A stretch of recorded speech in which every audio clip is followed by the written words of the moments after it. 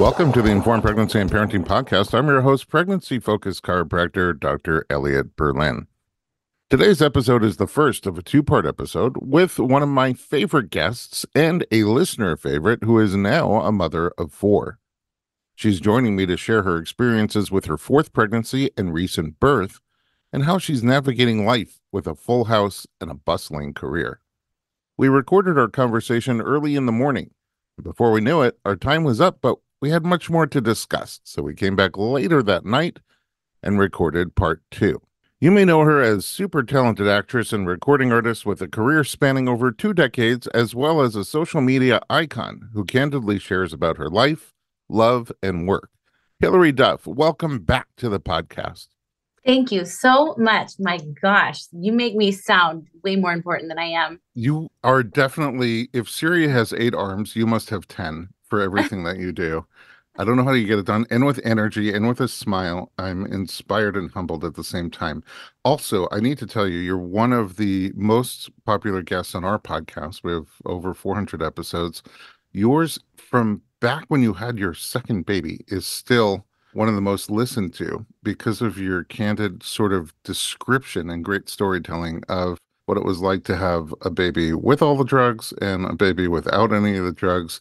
And it has really empowered a lot of people one way or the other to say, okay, yes, I want the one with all the drugs, or I want to feel everything and have no drugs. But it really helps give people perspective on what the options are and what they can be like. And I'm forever grateful to you for sharing so openly and helping them out. You know what? That's so nice. And honestly, your podcast is giving me the space to share that with people, and no judgment either way. I've had both experiences, obviously. And I have to tell you that every time right before I give birth, I'm like, I'm going to the hospital. That's it. Give me all the drugs. I don't think I can do this again. And then for some reason, I always choose the other alternative, of course, because it's my most favorite experience, I think. Well, I think anytime you have more than 3 kids, everybody's first question is, was that an accident? No, we actually planned this baby. But you know what? Everything in my life, I think I'm maybe one of the most impulsive, thought out people I know. Does that make any sense? Like I do hash things out. I have worked it out in my head, but I haven't really shared with anybody yet. So by the time I'm like ready to get pregnant, I'm like basically pregnant. Or, we're moving and, everyone's like, oh my God, okay, I guess they're moving. Like it seems like this quick decision, but usually it's been, I don't know. I'm a Libra, so I'm not going to like go make a crazy decision.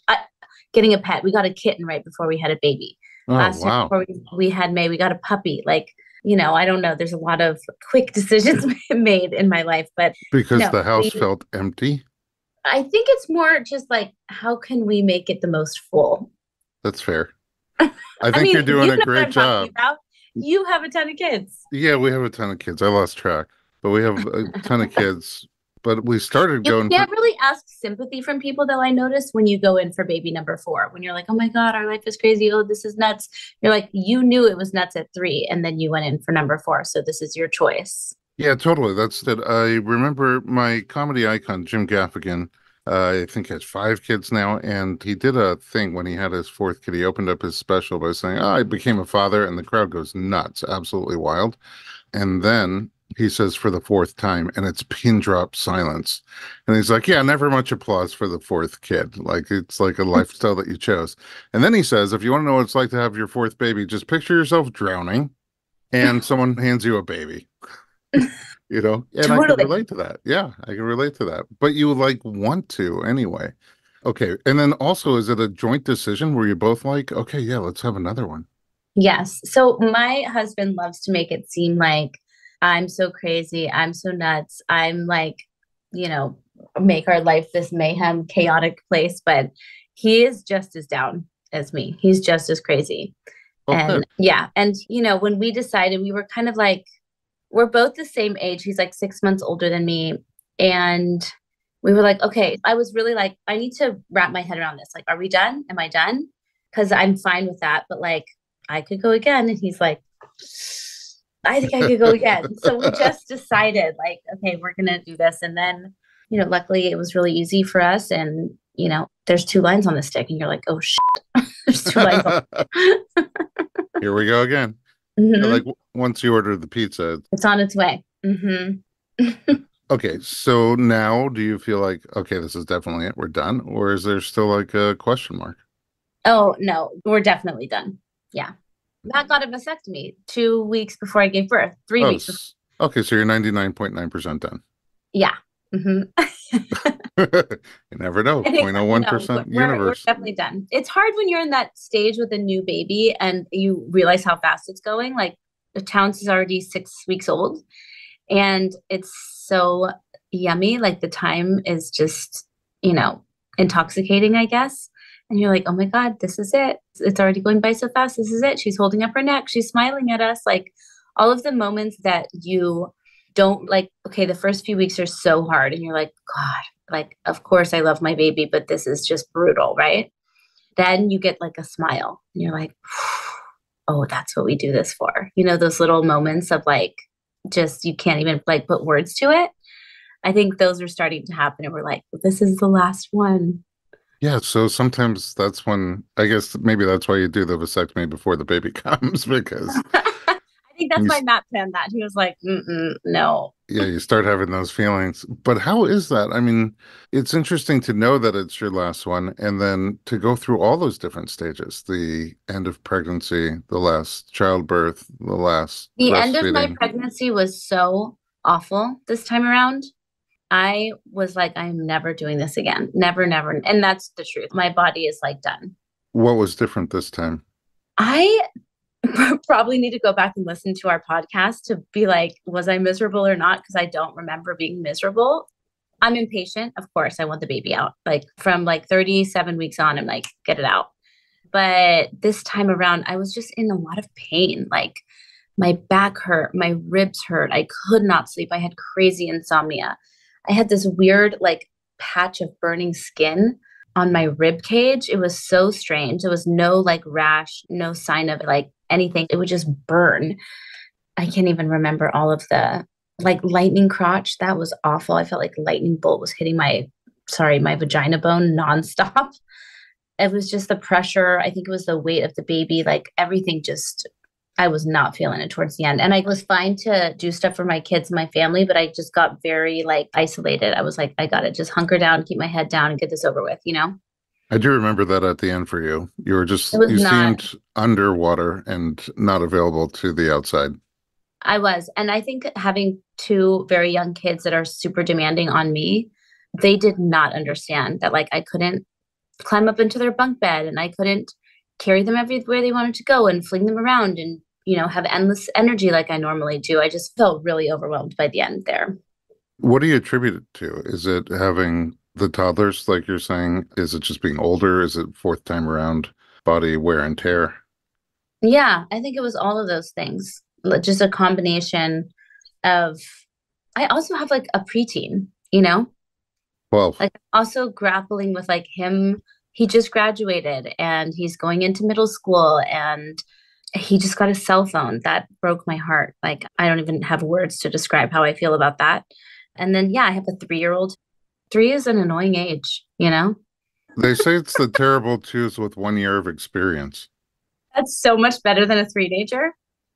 Oh, yes, a three-nager. And No, then, no, that is no. so much better. The year of experience. She's my funniest child by far, but holy Lord, she's killing me right now. Yes. I mean, there's just a lot. Everybody compares the first and second, and the first is interesting. Everything's brand new. You're the youngest of all your pregnancies. Your body hasn't been through all that wear and tear. And then by the second, there's usually no time for self, and that makes it a lot harder. But the house you're Okay, describing, so poor Maymay, because I actually feel like I had two first pregnancies, because Banks is 6.5 years, like almost 7 years difference from Luca. And I was 30. So I was like at the perfect age to have a baby. Like I was just like more confident, more comfortable. Like I knew what I was doing because I had Luca at 24, but I was like not in my body yet at 24. I was like flailing. and also Um, no cohort of people pregnant, giving birth, becoming parents. None of that. None of that with Luca. So I was really like figuring that out by myself. But with Banks, And she also got to have like almost all the attention as an only child. And it wasn't until May came along where I was like, oh, this is hard. Got it. And then you decided to do it again. And then we decided to do it again. Because it's weird to juggle three It's balls. already getting a little bit easier at 6 weeks with the fourth than with the third. You're just like, oh, okay, I'm totally fine to tell you no right now. Oh, I literally can't do that right now. I'm feeding the baby, like, and they have each other. And I mean, it's still, I feel guilty all the time, but for some reason, this time around, maybe it's because I know it's my last and I'm trying to enjoy it. And I know that the other girls won't remember. And, they bounce back so fast. So like, can you drive me here? And I'm like, no. They're like, okay. And then they go off to the next thing. Yeah, I'm reflecting back. My kids are old now. They're 16, 18, 20, 14, somewhere all around there. And I definitely remember as we had more kids, in a way, it became easier. They become a little bit less dependent on you as they get older. And they can even be helpful. Hey, grab a diaper, come help me do this, watch the baby for a second. But what you're saying is something I never realized, but I think it's true for us too, which is that you just realize you have limitations and you don't have a choice whether you feel bad or not. You have a yes and a no list, and it's not always going to be yes. Hmm. And you get used to it. And actually, I think it's better for them too in the long run. Yeah. But it's hard to get used to that. And the more experience you have parenting, the more you realize this is how it is. So. Hmm. I want to find out about this last birth and then a million questions about everything else as a mom with growing kids. But let's take a quick break and we'll be right back.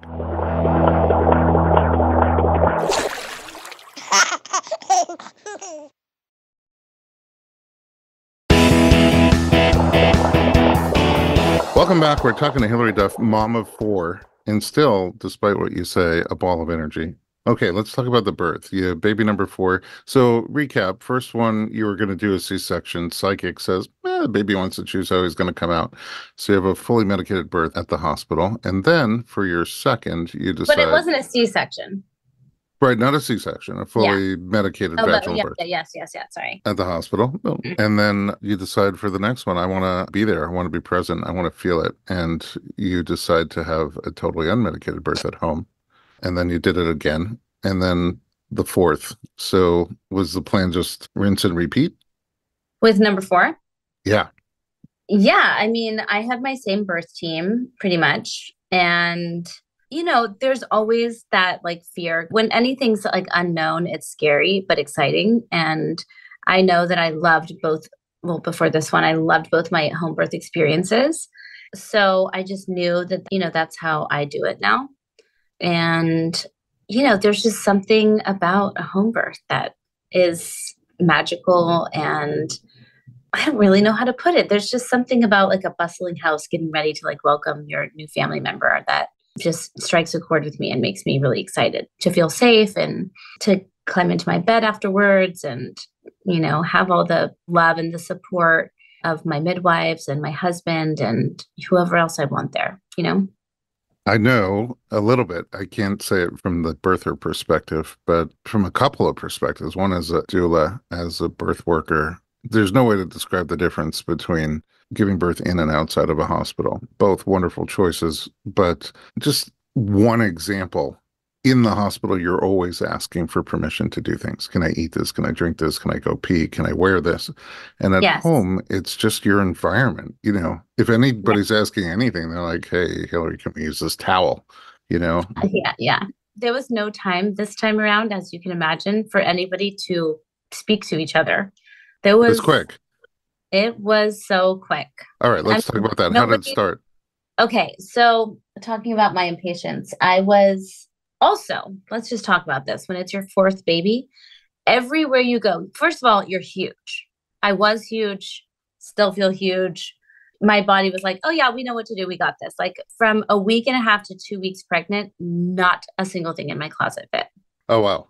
Also, I went on my sourdough journey during this time where I like built a starter and just was making sourdough every day. So that probably contributed a little bit. But like everywhere you go, people are like, there's no way you're making it to term. There's no way you're making it 40 weeks. Lo and behold, for the fourth time around, I made it past 40 weeks. Oh, no kidding. Okay. And So you were so uncomfortable the way you described it. so uncomfortable.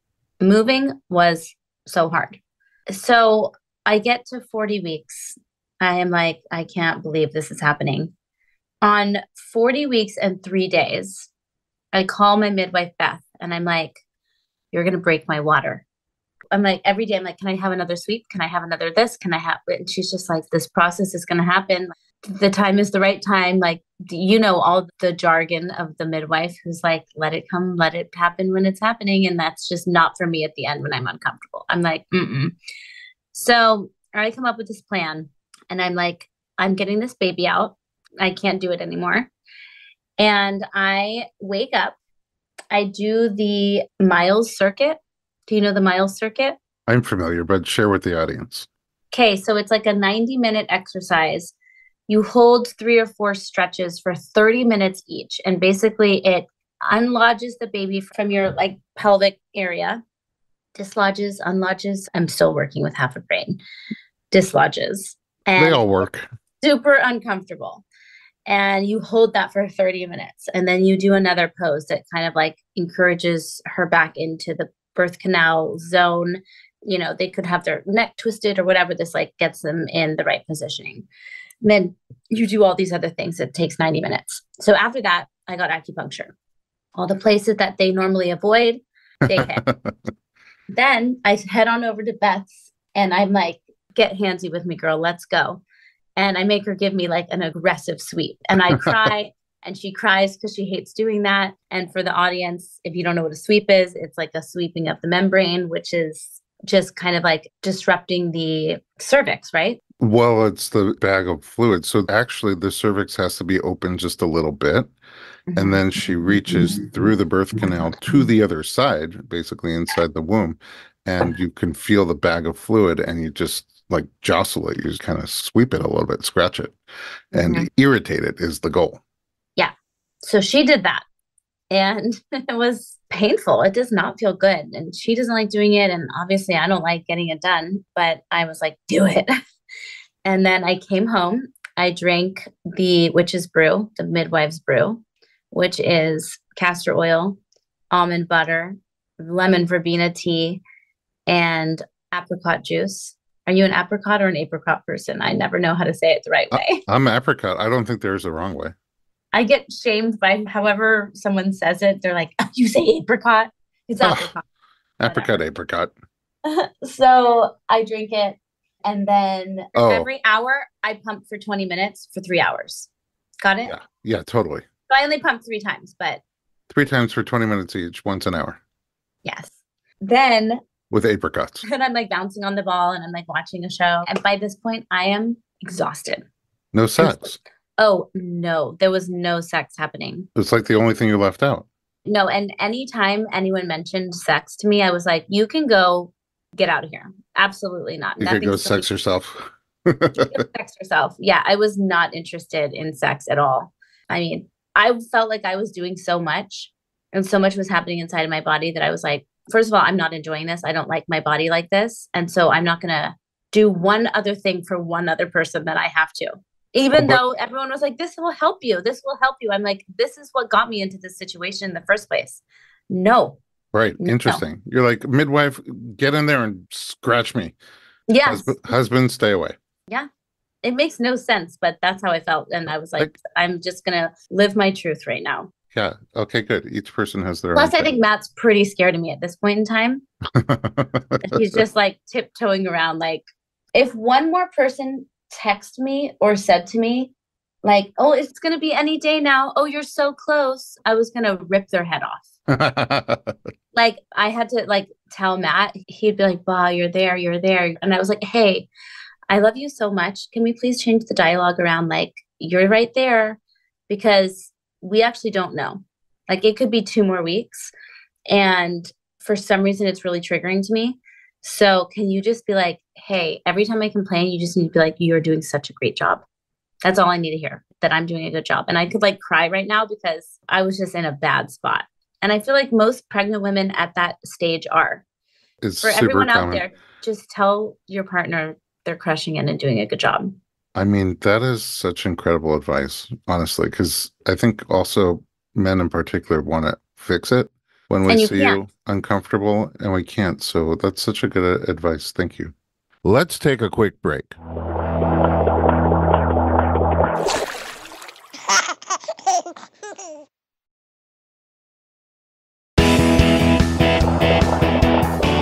Welcome back. We're talking to Hilary Duff. And before the break, you were telling us how you were feeling at 40 weeks and 3 days pregnant with your fourth baby. Yeah, You sound like you were physically and mentally miserable. I was. I think maybe the most miserable I've ever been in my life. Wow. Yeah.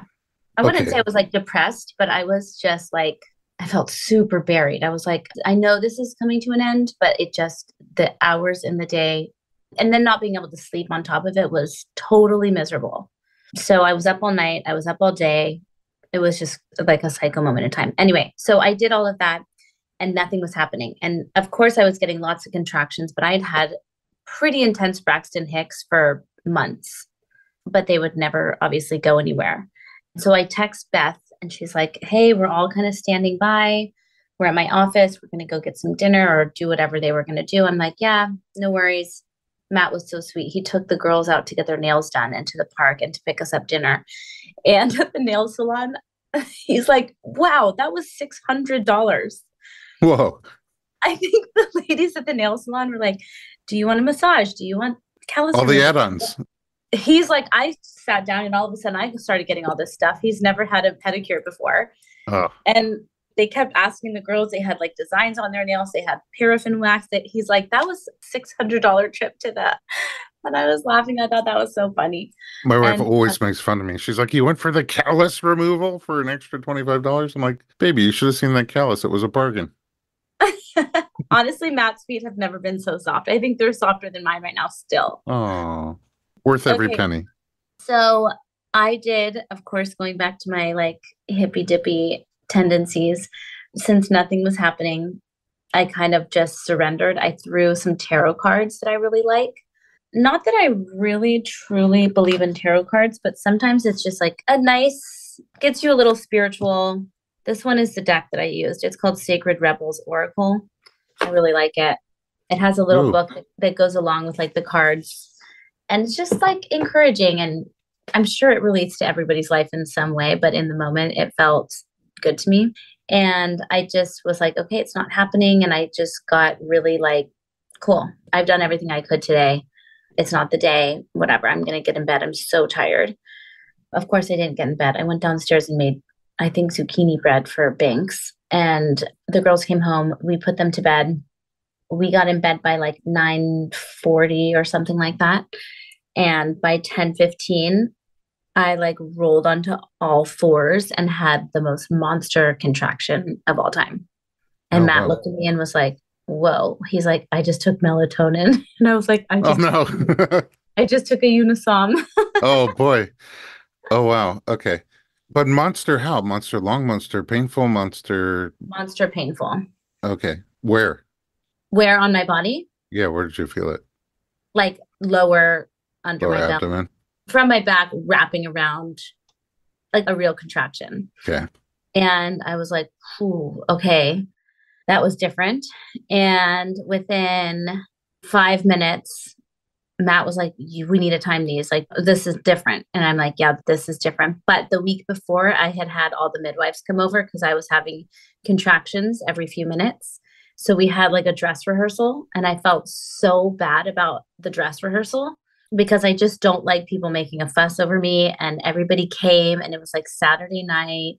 And they're like, this is our job. This is what we do. And I just had like extreme guilt and like almost embarrassment for this being my fourth pregnancy and thinking it was like go time. And it wasn't. And like the tub was set up and like we ordered everyone sugarfish. And like I'm, trying to sit. I never knew this, but sitting backwards on a toilet is like really brings on those contractions. Hmm. For whatever reason, that angle is like crazy. So my contractions were coming in and then they weren't going anywhere. And I I like think sent it. it's a combination of the angle and the Pavlovian response of just sitting on the toilet and everything opening up. Mm-hmm. Well, it was. It definitely was. And then nothing. And I was like, this sucks. I was so bummed. But then this time around, he was timing my contractions and they were every 2 minutes and they were long. Right away, they were like a minute and some change, like a minute and 15 seconds, a minute and 20 seconds, a minute and 10 seconds. And finally, at like 10:15, I called Beth, who was my midwife. And I was like, at this point, I'm like shaking. Like my voice was like this. And that Hmm. always happens to me. Like when I'm in transition. So I was like, am I in transition already, Beth? Like, what is happening? And she's like, Hilary Duff, why are you just now calling me? What is happening to you? And I'm like, I think you need to get here. I'm definitely in labor. And she's like, okay, I'm gonna hop in the shower. And I'm like, okay. She's like, no, no, I'm not hopping in the shower. I'm hopping in the car. Okay, Oh, okay. And they all got here within, I don't know, 40 minutes or so. Matt is like taking the shower head off my shower, attaching the hose.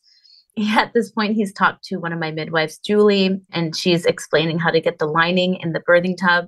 And she's like, we don't do creases in the birthing tub, Matt. So you get all the creases out. So she doesn't have to deal with that in the tub. So he has like meticulously like put the liner in the birthing tub. And I'm just downstairs, like laboring by myself. My assistant and dear friend Lauren is the first to arrive. She had just had dinner with us. And I called her and I was like, can you come back? I think Matt might need help. Like, I don't know if my midwives are going to make it. She's like, oh, dear God. We've joked about this so many times of her like delivering our baby. And she's like, yeah, I got it. I can do it. And then on the day, she's like, I don't think I could do it. But she was the first one to arrive. And I'm like sitting on the floor, like hugging a chair in my entryway. And I can barely like get sentences out at this point. Oh, all my midwives arrived at the same time. They all came from different places. Like one came from Redondo Beach, one came from Sherman Oaks, one came from somewhere else kind of close by. And for some reason, they all got here at the same time. And they fly through the door like hocus pocus, like just, ready to get down to business. And they head upstairs, which is where I birth usually in my bathroom. And they're setting up. And Matt comes downstairs to be with me for a second. And I'm hanging on to him. I'm like hanging on to his shoulders and I'm just there. Like there was no lead up time to anything. I'm fully like minutes away. And my water breaks like a movie scene. I've never had that before, oh, the but big gush the big gush. in your bathroom? No, in my entryway of my house Oh, downstairs. you were still downstairs. Was it relieving? Yes, but I was out of my mind. So it took a second for me to realize like what happened. But it didn't take Matt a second to realize what happened. And he like jumped back like, my shoe. And then I was like, whoa, that was cool. I mean, it sounded like 2 gallons of water hit the ground, you know? Oh, man. The midwives upstairs heard it. Beth and Julie were upstairs. Jen's downstairs with me, and I hear her go, she's taking notes of everything. And I hear her go, waters. And they're already like flying down the stairs with like pads. And they're like, oh, we know. And they basically like think I'm about to have the baby like right there. And I was not down to have the baby outside of water. So I hoof it up the stairs. I'm like, go, go, go, go, go, climb up the stairs, get to the top. I have a big boy contraction. I'm hanging onto the banister and I look to Jen and I'm like, I can feel this 4 more times. I've got 4 more times in me. That's it. And she's like, okay, well then let's go 4 more times. And I get to the tub. For some reason, getting in the bathtub was harder than getting up those stairs. It was just like, I don't know. It was really hard. I had maybe 2, maybe 3 contractions in the water. And then her head was like barreling through my body. Wow. And then it was 1 push, her head was out. And then I didn't get a contraction for 2.5 minutes. So her head's just out of you in the water? Her head's out of me in the water. Matt's thinking that she's drowning because he forgets that like they don't take a breath in the water until they come out of the water. And it's so funny to go back and look at the video because he's looking at Beth. And Beth obviously is just watching, like she has her gloves on. I'm staring at her like, where's my contraction? Also, this was my biggest baby and getting her head out was so hard. I've never screamed before in birth. And I was like pretty animal-like to get that head out. Like May's birth was almost completely silent and I like sneakily birthed her myself. And this was not that at all. This was so fast and furious. And so the head is out. Matt's like, when are you going to pull her out? And Beth's like, it's all good. But 2.5 minutes waiting for a contraction when your contractions have been like every minute feels insane. You're like, please, please, please, where is the power to push, you know? So finally I start to feel it and two more big pushes and her body was out and it was over. So that was at 12:05. So the midwives got here at like 11:30 and at 12:05 she was out. Wow. So, I mean, that's very fast. That was our fourth birth experience also. The midwives were there for maybe 35 minutes. Hmm. It was just very quick. What does I it mean, feel I had like? like playlists. I wanted like flowers in the birthing tub this time, which I had never done. A playlist. All you need is a single. All I needed was a single. Um, what does it feel like to have a baby partially out of you for 2.5 minutes? Is there pain during that Not good. time? It didn't feel good. I mean, there was a sense of relief that like the head. I remember looking at Beth and I was like, "That's the biggest part, right? That's the biggest part." She was like, "You're almost there." I wanted her so bad to be like, "Yes, that was the biggest, hardest part." She would not say it, and I was like, "Oh." Oh, but the advice, you're doing great. You're doing amazing. You're doing Okay. wonderful. Yeah. Yeah, the shoulders are bigger. Her shoulders were an inch bigger. Wow. How big was she? She was 8'13". Woo. I know, Did which you is tear? crazy. So I did tear, and I've never had like a tremendous tear. Maybe Luca being the biggest one in the hospital. And then with Banks, I tore a little bit and I got stitches. And with May, she was like my most peaceful birth where I wasn't like pushing. They always say this very annoying term where they're like, breathe the baby down. And you're like, go take a walk, breathe my baby down, give me a break. I'm like having these feelings of like, you have to push, blah, blah, blah. Anyway, that was my one birth where I was like, oh, I'm really calm.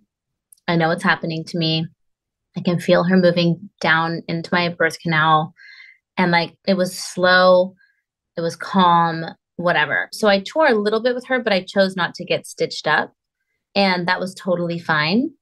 And with this one, I was like glad I tore because I was like, this is my last baby. And I wanted her to just kind of get me back. Oh, already putting her to work. What do you mean? She didn't have to do, well, she did. I don't like to say it like that. The babies have to work very hard too. It's a joint effort. I think it's a little harder for me. I bet that's true. Do you? Yeah. The thing that I didn't really think about this time around when I was threatening to go to the hospital and have, a medicated birth was that once you get the Pitocin, the babies don't get a break from being squeezed. And that makes me sad to think about. Right. So they're stronger, longer, more frequent. And also the Pitocin doesn't have the oxytocin feel-good effect on your brain that also travels to the baby. So, Oh, does that travel to the baby? yeah, there's an intensity that's offset by this hormone that's a feel-good hormone that magnifies things that feel good versus adrenaline, which magnifies things that might be danger, like pain. Hmm. So the perception at the brain under the influence of adrenaline is a lot more intensity than is happening at the scene. And with oxytocin, it's the opposite. Things that might feel good or pleasurable or happy become magnified. But oxytocin synthetic, Pitocin, doesn't do that to you. You just get the contractions. You don't get the feel I good feel good. element. Hmm. Again, I've been doing this for so long, at birth for a long time, talking to people about birth for a long time. It never gets old. And you're such a good storyteller. I mean, you bring us into it like we're in the room with you. Like I felt like my shoes. I'm going to go have to change my shoes. After your water broke, you're so good. Congratulations. You have the most interesting names for your kids. Where does Towns come from? You know, Towns has been on, we've had a short running list ever since we had Banks. And Towns has been on that list for a long time. I'm a real like last name giver for girls just because I think it feels like strong and Banks is, a last name. And I've always loved the name Ford. Matt was never so on board with Ford. And then Towns came about and it was not really from anything. A lot of people are like, oh, Towns Van Zant. And I don't know too much about Towns Van Zant, but obviously I know his name and I know where he came from and stuff. So I guess maybe that's the only place I've heard that name, but just liking the sound of it. Yeah, I mean, they're sweet and you don't bump into a whole bunch of them, you know? Yeah. They have a lot of character. That's it for part one of my lovely conversation with this mom of four. Stay tuned for part two, where we talk about hands on parenting, maintaining a healthy marriage, and what's coming next for the creative force that is Hilary Duff. Thanks for listening to the Informed Pregnancy Podcast. For more pregnancy and parenting information, visit us online at informedpregnancy.com.